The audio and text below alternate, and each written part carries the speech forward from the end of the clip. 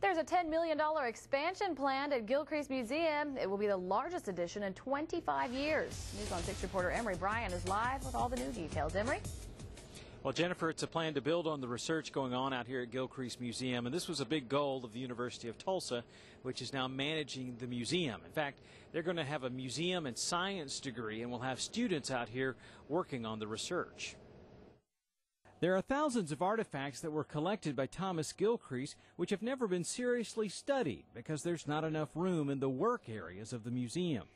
The galleries at Gilcrease are large, but the archives remain practically unavailable to historians. We, as you know, have a very extensive collection of rare books and manuscripts, but we have very little space for researchers to actually utilize the collection. So while colonial documents in English have been studied, another 100,000 pages in Spanish have yet to be translated.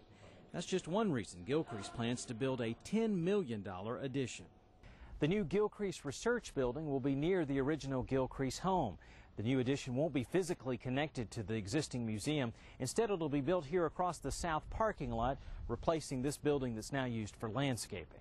Gilcrease last expanded in 1987 when it went beyond the original walls of the private museum built by Mr. Gilcrease. Back then, the Helmrich family contributed $1 million. Now, Walt Helmrich has pledged another $5 million to start the fundraising for the new addition. The University of Tulsa and its partnership with the city has inspired confidence by the philanthropic community in Tulsa, and it has made a very substantial difference in the operation of the museum. One of the last big changes at Gilcrease was in 2004 when a new Discovery Center gave visitors more access to the collection.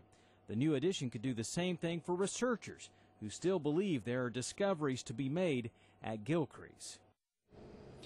And besides the $10 million for the building, Gilcrease plans to raise another $5 million as an endowment for the plan. They hope to start building this project in about 2 years. Emery Bryan, the News on 6 tonight.